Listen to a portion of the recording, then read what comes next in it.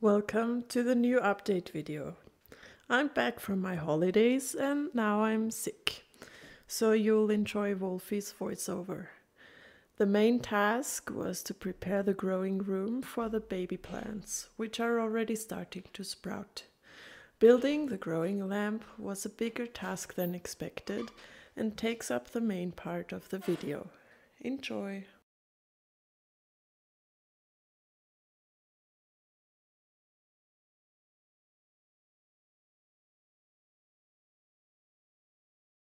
This is just a rough sketch of what it should look to have a better understanding what kind of wood I need and what distances I want to have between the lamps. This is in particular important as those lamps or light bulbs have a certain radius in which they work the best for the plants. So there I'm trying to lay out how I want those to be spaced. First I'm cutting the long parts of the lamp which go on the left and right of it. As those are rather long boards, I'm cutting them with a handsaw. The other ones I'll cut on the miter saw as they're way smaller and better to handle.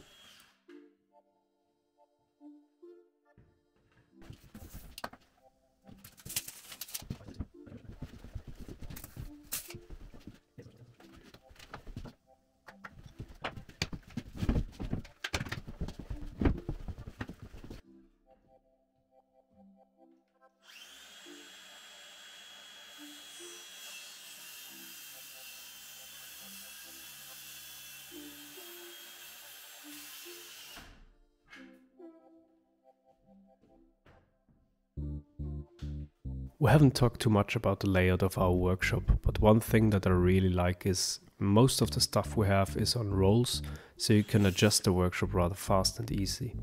As you will see throughout the video that I'm multiple times shifting a little bit the layout.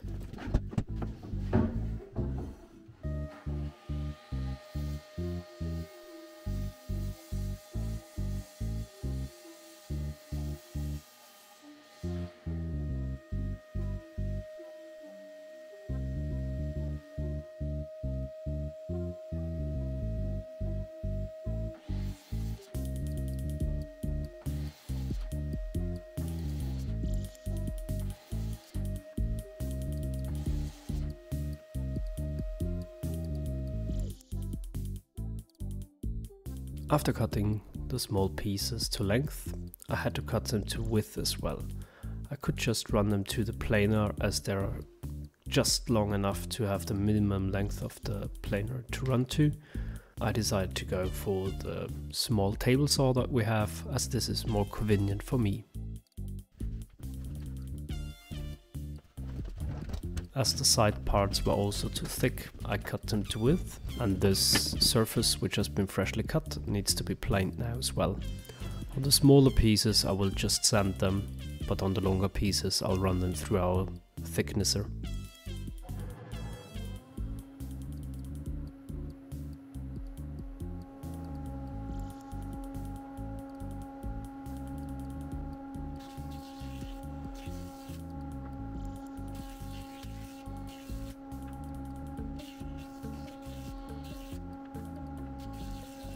In the end I give them more than just one pass, as one of the sides didn't look pretty nice in particular, and I wanted to have a even numbered thickness, which makes it easier later on to work with them. As you can see here, we had some tear outs and a branch included in the wood. Though these side parts shouldn't hold that big of a weight, I didn't want to risk it, so I drilled out the holes and patched them up.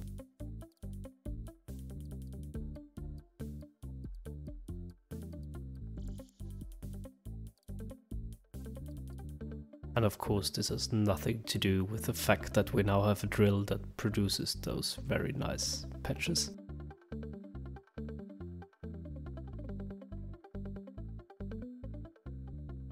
After finishing with the gluing up and putting those on the heater so that the glue would bind faster, I once again rearranged the workshop to set up our bandsaw for some smaller cuts or nudges for the small pieces so that they can fit now in the long side pieces.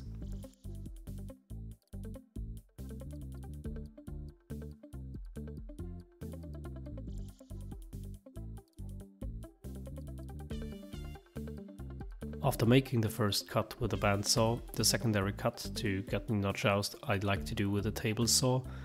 It gives me somewhat of a clear edge, and the first cut I make with the bandsaw will be glued later on, so you won't see that this edge is not too straight, but it's faster to do and more secure in my opinion to do with a bandsaw.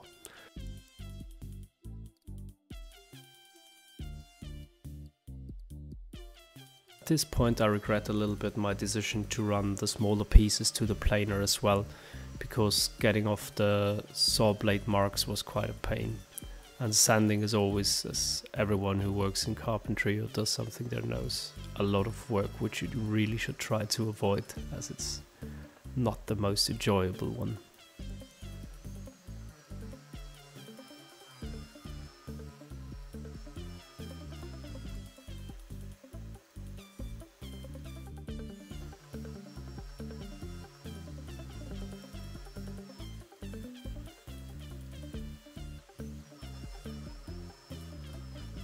And for those of you who are not working too much or too often with wood, this is why most woodworkers don't like sanding so much, because you do a lot of it.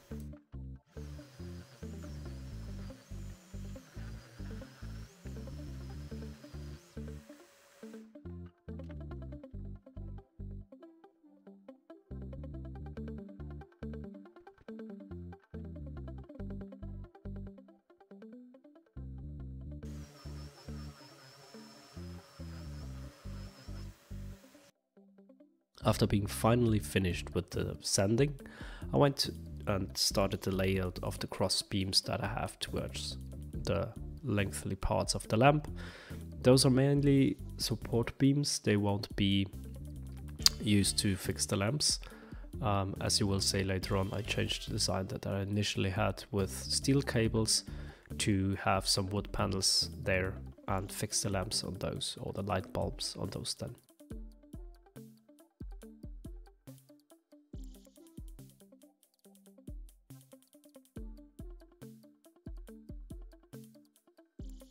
In the next step, I cut 2 slots into the lengthy part of the wood to later on create a groove in which I can lay then the cable.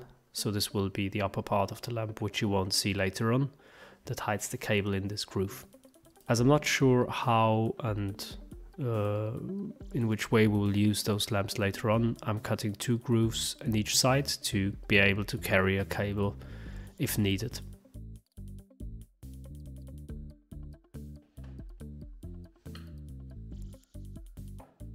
Here you can see me creating this groove that I mentioned. There are many ways to do this, and we also have a multitude of machines with whom I could do this.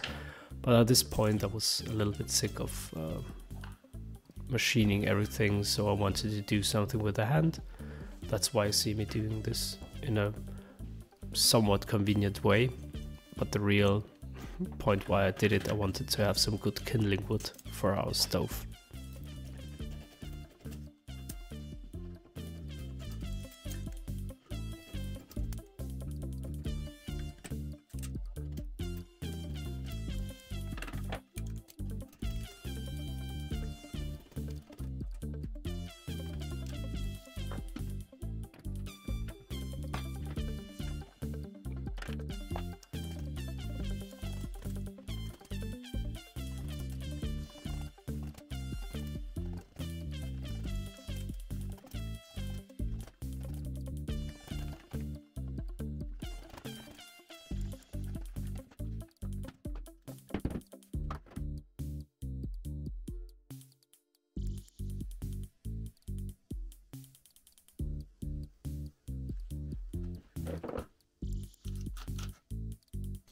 Next I'm marking the counter notches in the long boards where the cross pieces then will sit.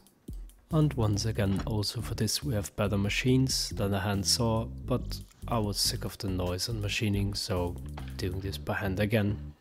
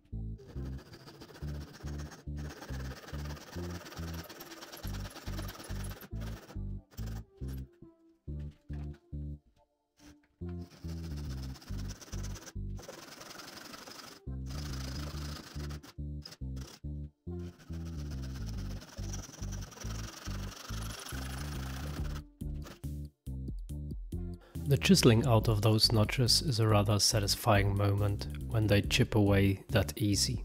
After doing so, there's just a little bit to clear up with a sharp chisel, and then you can start fitting in the cross pieces.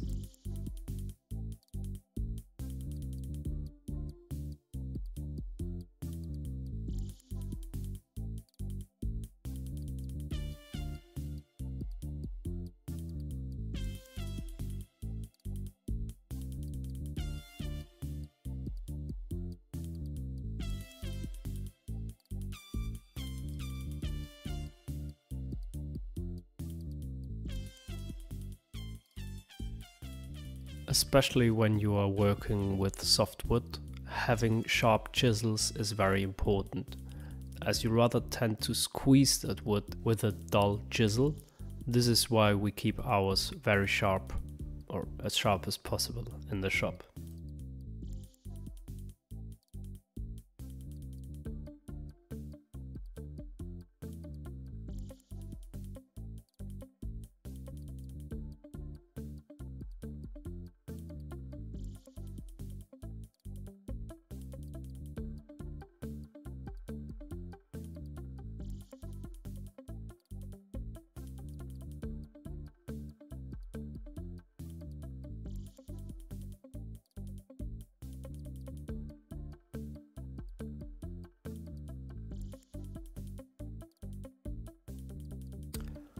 And at last, I have to do second side.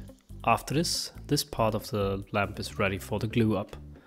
And as always, I like to have help with the glue up, as it's easier when you're two people, especially handling larger pieces, although they're not particularly heavy, but they can be somewhat bulky to handle on your own.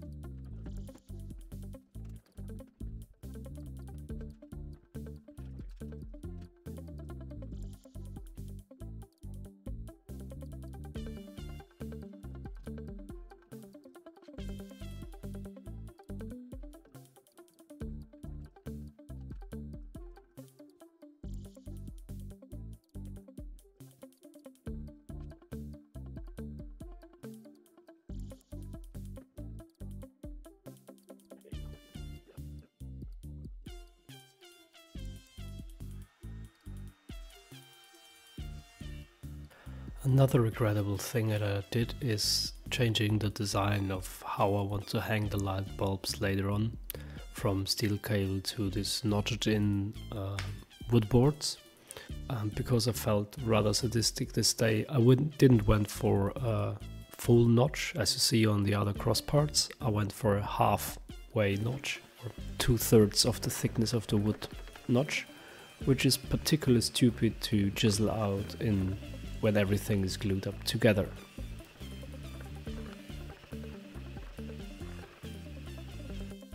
There is one thing that I like even less than sanding, and that is dealing with electrics. Not because it's the same thing all of the time again like sanding, but to the fact that I have even less knowledge in electricity than in carpentry. Most of the time I end up calling one of my brothers or my father to explain what I should do and shouldn't.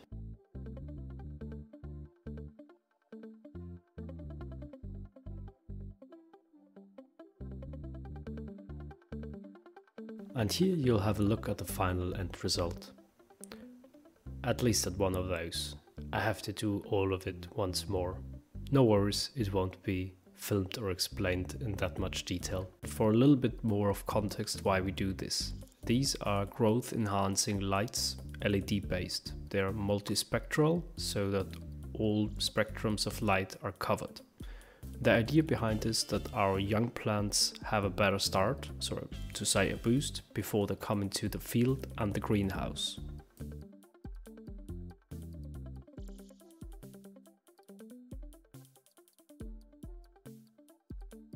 In one of our last videos you have seen us building this room and the tables. This is our indoor grow room and the tables will host the plants. As we will water them, we try to make the table as waterproofed as possible. Off camera we already drilled some drainage holes into it, but now we will have to take care about the seal around the corners. This is also important as the table is not super straight and we don't want water that is standing in some of the corners to drip through and then be on the floor.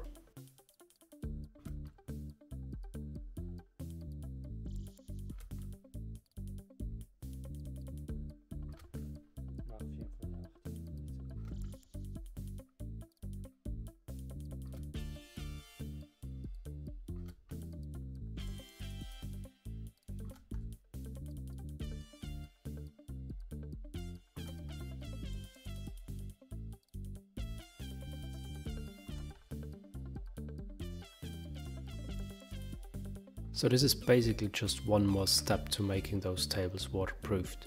We still have to seal off the edges so that they are protected against regular spillage of water. But this will have to wait for another time. As this is all what we have time for now, I wish you all a nice day and I hope you enjoyed watching the video. There is a little extra at the very end.